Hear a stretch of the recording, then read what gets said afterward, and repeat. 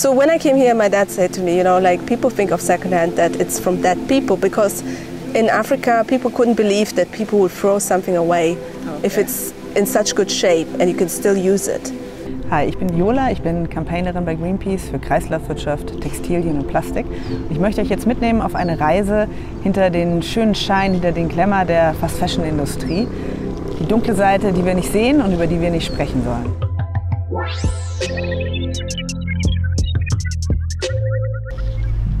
Wir starten unsere Reise in Tansania, und zwar genauer im Hafen von Dar es Salaam.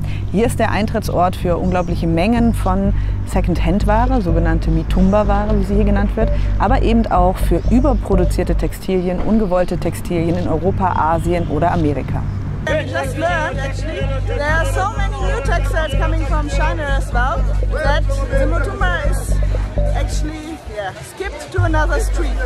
Um den Weg, den Life-Circle von Second-Hand-Ware hier in Tansania zu verstehen, waren wir in einem Warenhaus eingeladen. Hier wurde uns gezeigt, wie man direkte Neuware, also nicht nur Second-Hand-Ware, ordern kann. That's actually the place where the people on the mitumba market get their dresses from. That's a found of the day, Aldi, in the middle of Tanzania, in a backyard. That's what you actually used to wear when you're working at an Aldi store in Germany. Und in dem Lagerhaus konnten wir eben dann auch direkt sehen, dass man wirklich stapelweise komplette Neuwaren hat, die für den europäischen Markt zum Beispiel bestimmt waren, aber eben nie verkauft würden. It's not just mixed textiles, no. You see here pails of the same one, like for example this jeans here. You see 3, 4, even more, sacks of those exactly same jeans. Totally new, never worn like all of them. You see a lot of new labels. Gerade nach der Corona-Pandemie sind ganze Lieferketten zusammengebrochen und diese Textilien wurden aber weiter produziert. Und auch diese Textilien werden jetzt gerade oft noch günstiger als die Second-Hand-Ware in diese Länder wie hier in Ostafrika, in Tansania gespült. But now we go to mitumba. Yes, mitumba. Here it's a market where they sell second-hand clothes, all imported from different parts of, I think mostly from Europe. So let's have a look at the mitumba here in Dar es Salaam.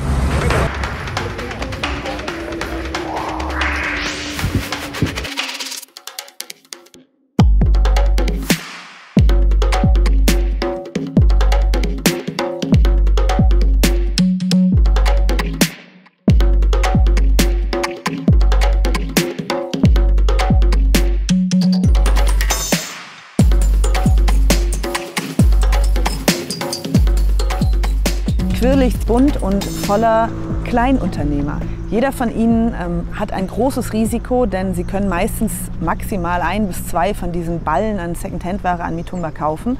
Und hier ist es eben, dass sie nie wissen, was drin ist. Es ist also ein Glücksspiel.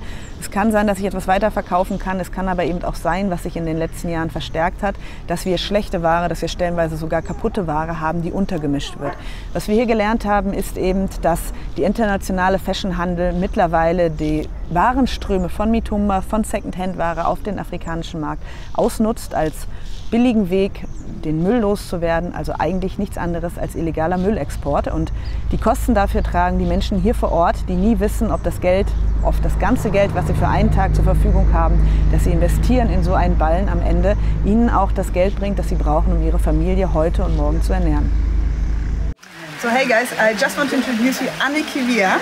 We just met here, had a little interview. She's one of those amazing women we want to show you on our trip here on Tanzania. And she actually does upcycling with mitumba textiles. We just had an interview here, and now you see it just start to rain. So we have the opportunity to visit her actually in her studio, and she will show us how the stuff really happening actually here. It's interesting and adventurous. Hello. So the idea was to have a product that people could learn from scratch, even if they're not having any tailor experience at all. And we came up with this headband. So we tested it, and it seemed like it talked to all nations. And I just loved that, because being a mixed child, I felt always it's like people, where's your home? I'm like, the world. So I loved the fact that a product could be talking to all nations. When I came here, my dad said to me, you know, like people think of secondhand that it's from dead people, because in Africa people couldn't believe that people would throw something away if it's in such good shape and you can still use it. I don't know when the movement sustainable fashion really started. I felt it was a bit in the 2014 when I first heard about sustainable. You know, I'm like, oh, I'm part of something like bigger. That market I went and I just loved the variety of things from all over the world. They land here because mostly they're not wanted or they've not done the purpose they're supposed to do. People don't know how creative, how actually passionate they can be. They can create something new out of that.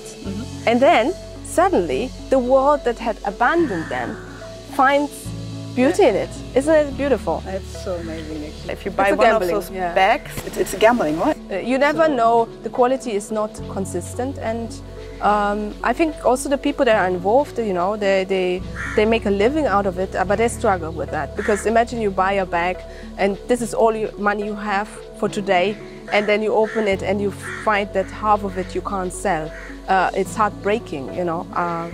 When I'm with vendors and I go out to the markets and they know me and they even help me to collect, and they say, look, don't look what I've got today, there's nothing there. You just said a vendor got a bulk and you can't sell half of them because they don't suit the market, they are broken.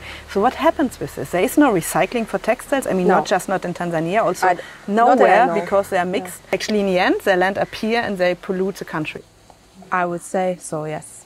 Yeah, that's the narrative impact of secondhand.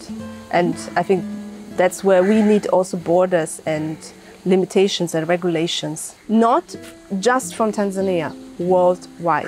What are we doing with the fabrics that we can't recycle, you know? What are we doing with polyester that is, you know, so harmful to the environment? To recycle that in a way that it can be reused. Do you have any advice for European people, actually, you know, with your background of as growing up in Germany? How can they start, or what would be a good step to get a bit of a greener closet, you know, start to, I don't know, renting, sharing? So do you have any advice as a professional designer even? So I feel confidence, you know. Look, I mean, I wear a 10p shirt for an interview like with you. I mean, and I'm not feeling any lower or unconfident or you're gonna look at me or so. No, you are the one that makes the standard. That's the thing. You are the one. I mean, that's an attitude I just love so much to hear, and I think that's really something Europeans or maybe the world has to learn.